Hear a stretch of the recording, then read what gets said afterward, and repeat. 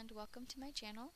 We're going to be doing some beachy boardwalk wave nail art today, and I started out with this bubblegum hot neon pink from China Glaze called Neon and On, and I did 2 coats of that, and it's not quite opaque in 2 coats, but it's not really going to matter for this manicure. And as you can see, I took my white acrylic paint and a small detail brush, and I painted one white line straight down the middle of each nail, and then I took a yellow acrylic paint and painted down one side of the white line in the middle. And then you're going to want a pale blue, and I painted down the opposite side of the white line in the middle. This one was a little sheer, so I had to go over it a few times, but just your whatever pale blue you can find at the craft store. And then, as you can see, I took it again and I painted on the outside of the yellow line, and then I took the yellow one more time and I painted on the outside of the first blue line that I drew. So you're going to finish up with 5 lines there in alternating sequences. And next I took the same detailing brush and a bright just mid-tone blue acrylic paint, and I'm blocking out where each wave is going to be on each nail.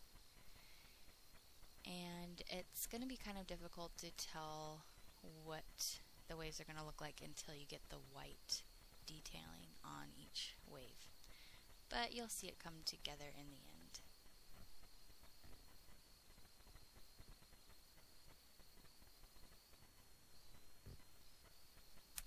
And the reason I use a lot of acrylic paints in my nail art because it doesn't dry as quickly as if you use nail polish for your nail art.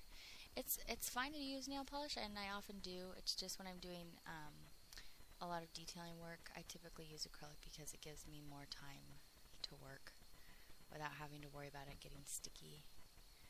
And as you can see, I'm taking my white acrylic paint again, and I'm just painting the outlines of where the wave is falling and swelling on each wave.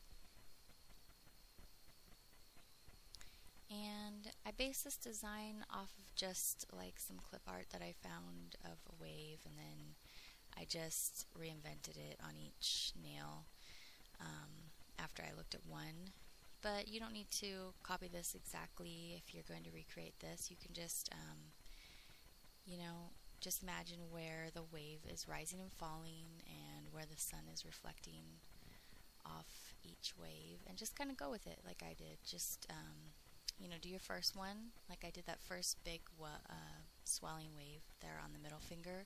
You do that first, and then you kind of just get a feel for how the waves are going to rise and fall, and then you just go with it. Make your own little wave design.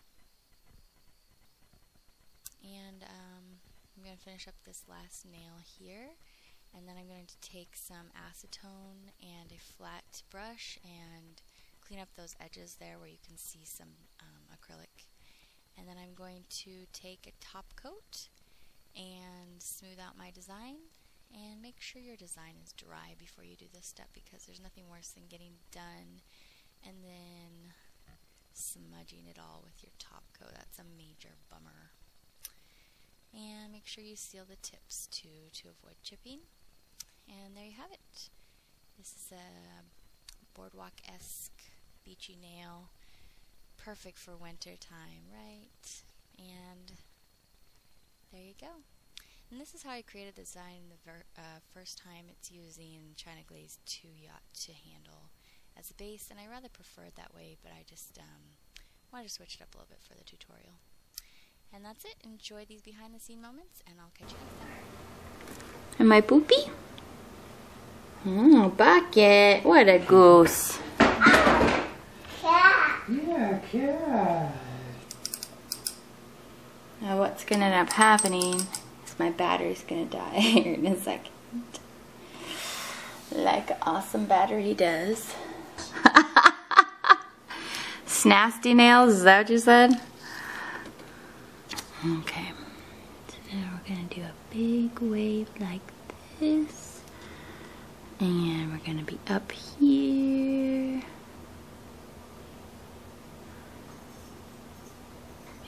What's up, Ken? Oh my goodness, my battery's flashing red. Would you be able to find the battery cord for me? Zots blue, sweet home Alabama. Has he had his medicine today? Yeah. Have you had your medicine today? Yep. Have I had my medicine today? Don't know. We can't forget to do the garbage in the morning. Well, I mean, we can Yeah. do it tonight. Yeah, that's what I meant. Like for tomorrow, we can't forget it.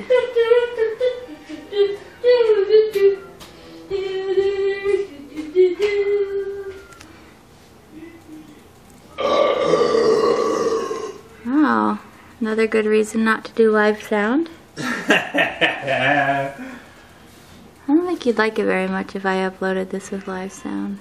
Huh? I don't think you'd like it very much if I uploaded this with live sound. I don't really care. Oh, okay. So, now I'm just going to top coat it. And I will be ready to try to edit this mother.